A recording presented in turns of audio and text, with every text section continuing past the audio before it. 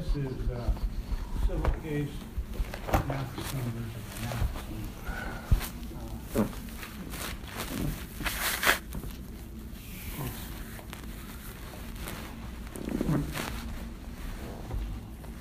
The fourth court, the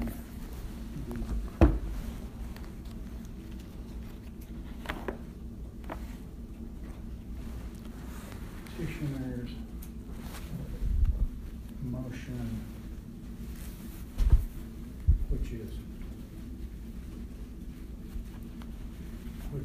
entitled Motion to Modify and Reconsider. Yes, sir. It, having reviewed the file, it appears that the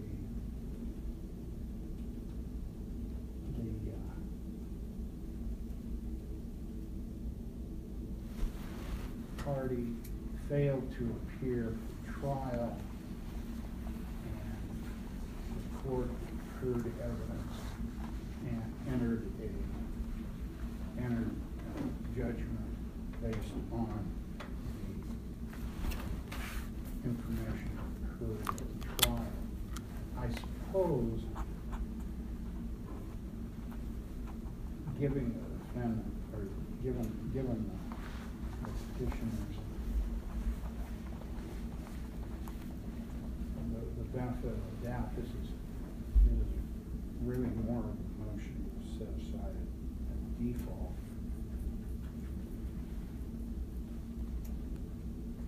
Or I guess it can be considered as a motion to reconsider. The court would also note that other than the motion,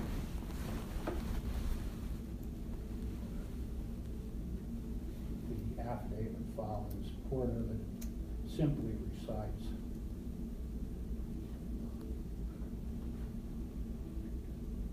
the basis of the motion, as a practical matter, sets forth no factual findings or no factual allegations. Are those redundant typically? If I'm pro se and filing in a motion and an affidavit, would that be redundant in a sense?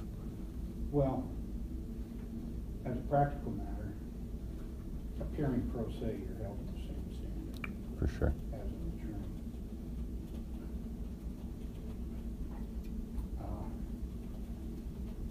Are you ready to proceed then? Yeah, thank you, sir. Mr. Matheson, proceed. Thank you, Your Honor. We had a trial set earlier this month, and I had not received any sort of notice for the time and date, and I understand the pretrial date and notice was on there as well. So I've been following the repository to get my time and date stamps for set court dates and trials and hearings and things of that nature. And I may have inadvertently looked at the wrong time, but usually I've got a piece of paper stuck somewhere that I can look at and know when's game time. And I just happened to show up 2 hours late. I think it was for the, I was looking for a 2:30 appointment with the a hearing. And in fact, it was held at 10:30 if I'm not mistaken.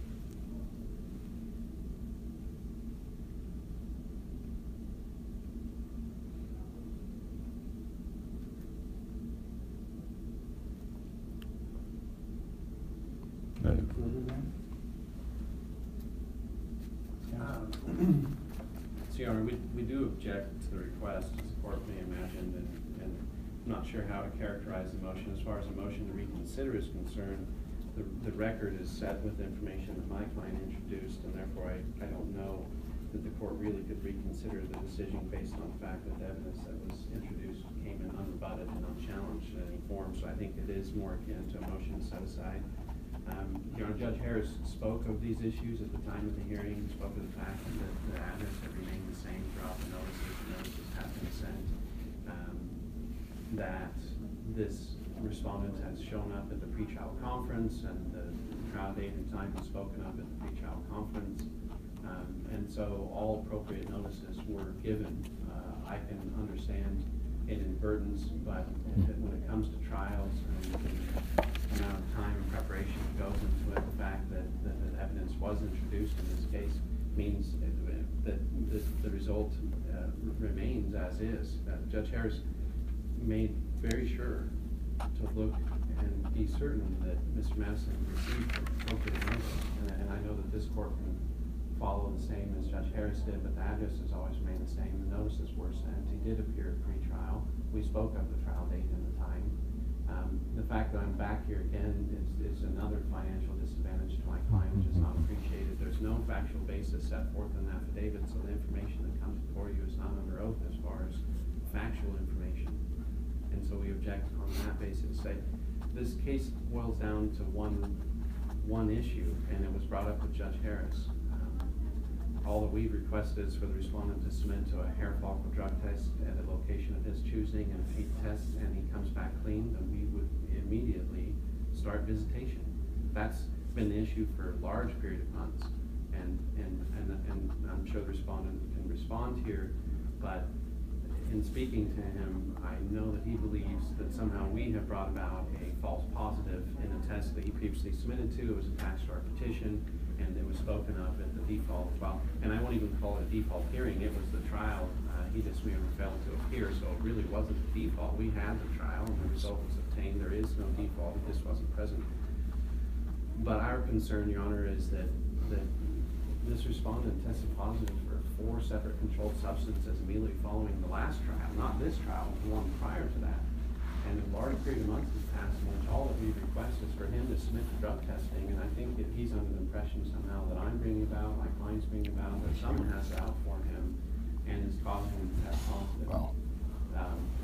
So that's our position, is the result should stand, and even today, as in the last several months, repeatedly over and over again, we set forth that if he will submit to a hair follicle with a location of his choosing, we will even pay for it anywhere in the hospital. Advanced drug detection, Weinhoff and Burley, go to Boise. We don't care. As soon as we get a clean test result, we'll begin visitation for the children. But that hasn't occurred, and he's refusing to test. And so we stand firm, and we strenuously object to any reconsideration. I don't think there is anything to reconsider. As far as reopening it, that doesn't accomplish anything. The mere fact that the case is reopened doesn't accomplish anything. The motion's improper, there's no factual basis, and Judge Harris had good reason for the order that was entered, so we object. Mayor Butte on that. Any response? Yeah. So I'm curious as to what type of evidence was heard at the last hearing, and as far as the Daniel lists a lot of things there.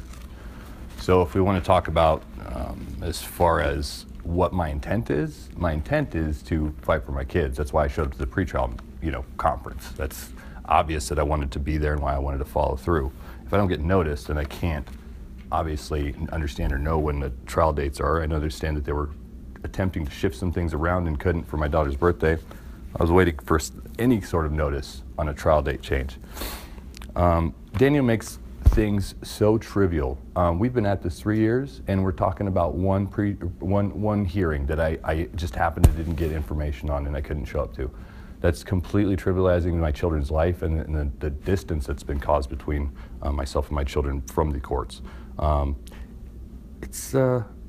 Everything has been brought, as far as evidence, is malafidus. I mean, everything.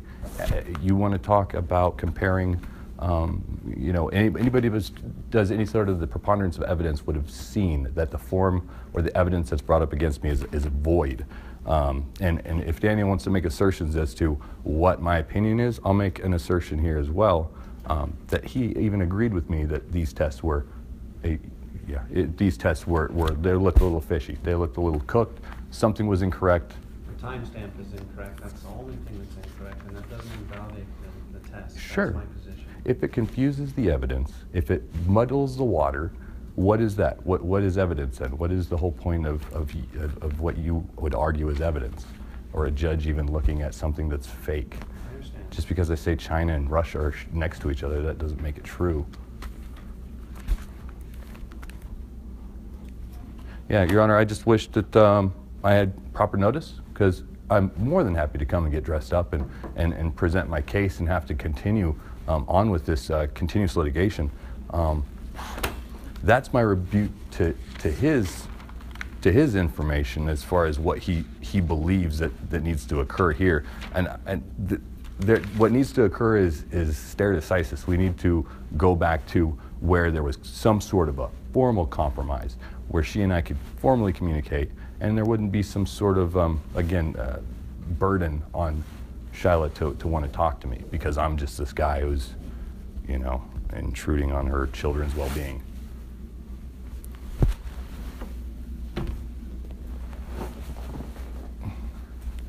Well,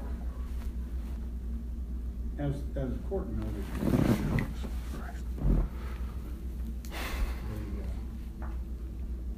the plaintiff respondent in this case is appearing pro se.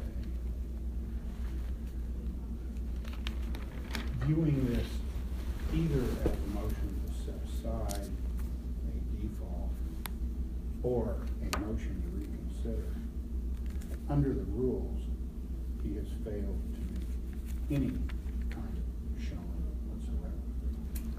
whatsoever. May I object to that? On I'm so sorry. On either view of the motion, he's required to submit a pleading which sets out facts upon which the court can make a determination.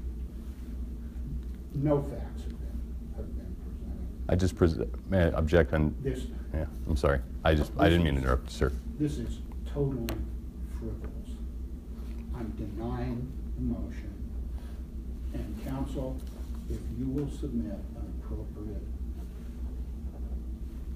certificate under the rules, I'm awarding attorney fees for bringing this out. Objection. Point of clarification. So what you're stating is You you. have not complied with the rules. I'm sorry. I didn't mean to interrupt you. I haven't stated any sort of clarification. I'm denying the motion, and I'm awarding attorney fees and costs because this was brought frivolous.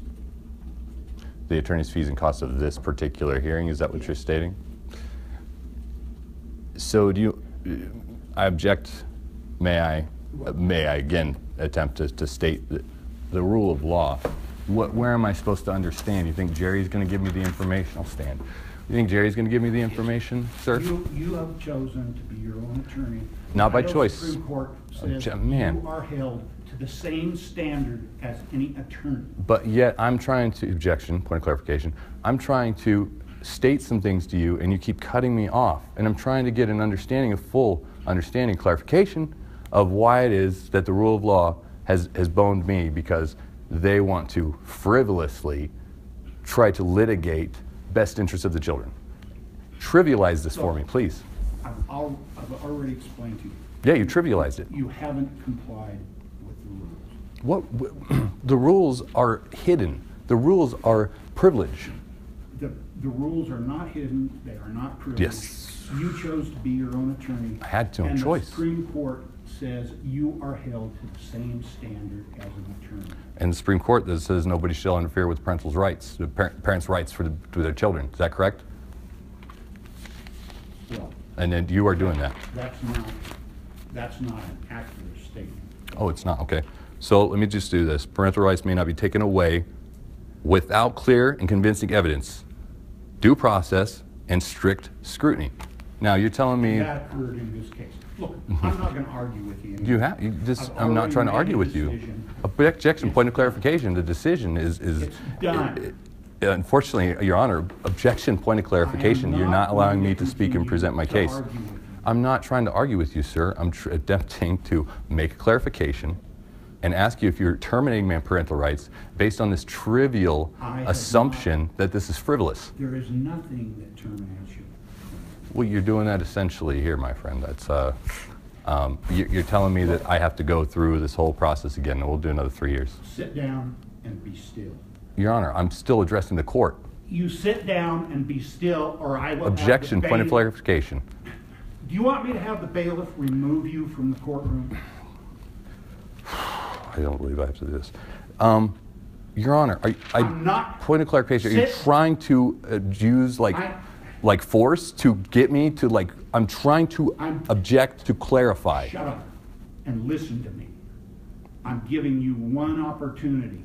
You sit down and you shut up, or I will have the bailiff arrest you and incarcerate What are you talking about? For contempt. Why are they going to arrest me for contempt for trying to state my case and object to a clarification? I'm trying to have an understanding. How can Sit down! Your Honor, you really going to threaten me with violence because I won't sit down? Get the bailiff. I'm sitting down, Your Honor. Get the bailiff. Jeez. I guess I got a writ. Hey, I have a writ of habeas corpus just waiting for me for this kind of stuff. You know, this is unlawful. I mean, unfortunately, you're frustrated because this is trivial to you. You've only gotten a little bit of a tiny view of the whole perspective. Isn't that true? You are causing a disruption to this court. This whole process is a disruption to a family, which is more important than a court, I'd imagine.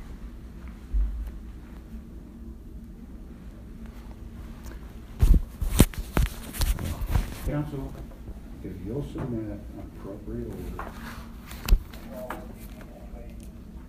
I will, Your Honor. This hearing is concluded.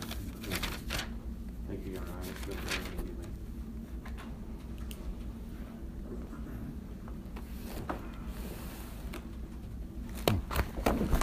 Right, let's do it.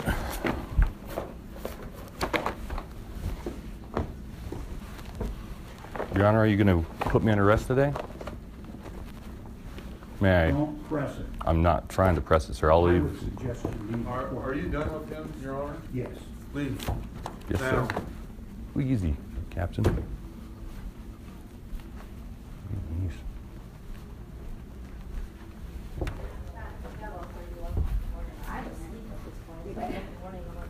And I just switched over. I'm gonna be switching over to a day shift job, so I don't have to worry about that.